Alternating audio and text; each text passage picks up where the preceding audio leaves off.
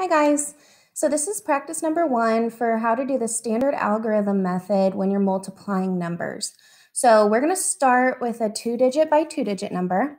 And on the slide, you can tell that it says 25 times 59, but I wrote it as 59 times 25.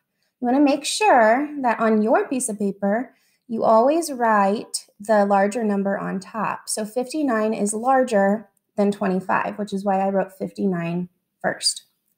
So again, make sure you have that piece of paper. You can see that I have different colors here. You can use different colors if you'd like and follow along with me, or you can simply just use a pencil or a pen, some kind of writing utensil. That will work perfectly.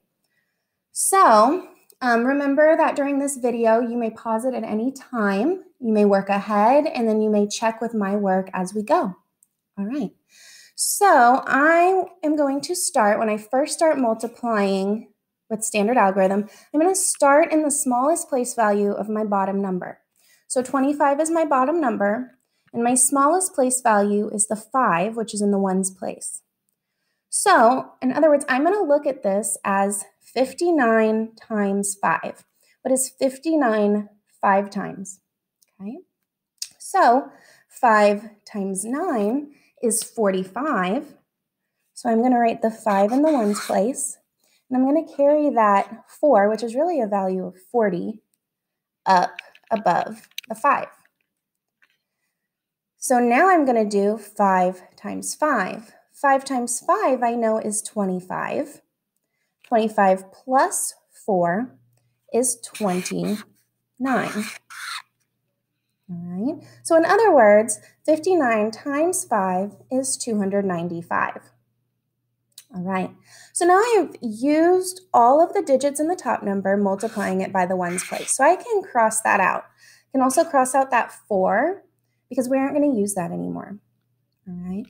So now it's important that after we're done with the ones place, I make sure that I know that I have nothing in the ones place anymore.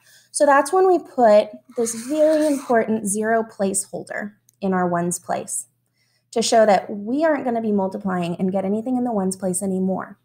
Because how we're going to look at this number now is 59 times 20. That 2 is in the tens place, which means the 2 has a value of 20. Okay. So we are going to take our 2. We're going to multiply it by the smallest place value on the top, which is the 9. 2 times 9 is 18. So I'm going to put my 8 down and carry that 1, carry that value of 10. 2 times 5 is 10, plus 1 is 11. All right. So in other words, 59 20 times is 1,180. Okay. So now we've done all of our multiplying that we need to. And the last part for standard algorithm is we need to find the sum of 295 and 1,180. So I'm going to add those numbers up, and it's very important that they line up. If they don't line up, it's easier to make a mistake that way. So we want to make sure that our ones place is lined up, our tens, our hundreds, our thousands, and then we can start to add. So 5 plus 0 is 5. 9 plus 8 is 17. I carried that other place value. 1 plus 2 plus 1 is 4. And 1 plus nothing is 1.